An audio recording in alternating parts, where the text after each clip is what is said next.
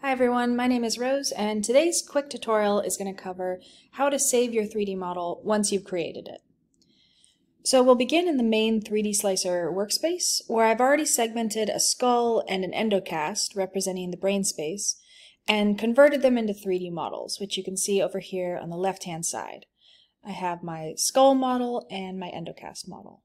And if you want to learn how to convert your segmentations into 3D models, check out this video in the upper right-hand corner. So to save your 3D model, you'll simply click on the Save icon in the upper left-hand corner, and my project is defaulted to save as a medical reality bundle. So the first thing I want to do is click that Present or Package icon to uncouple all those elements of my project. Then I want to click on this checkmark icon to deselect everything except for those two models that I want to save, the skull and endocast models.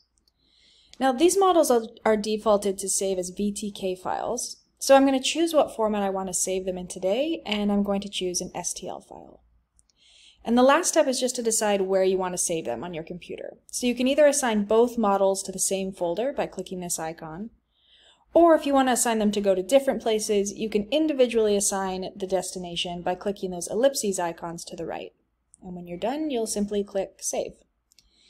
And that's it. You've just saved your 3D models to your computer as STL files. So to double check that, I can just open up my Finder window, and now on my desktop I have that data folder with an endocast and skull STL inside. So I hope this tutorial was helpful. If so, check out our other segmentation and 3D modeling lessons on the Daily On YouTube channel. And before I go, I just want to say a big thank you to 3D Slicer. Their team made this awesome software free for us all to use, so thank you so much, and I'll see you guys in the next video.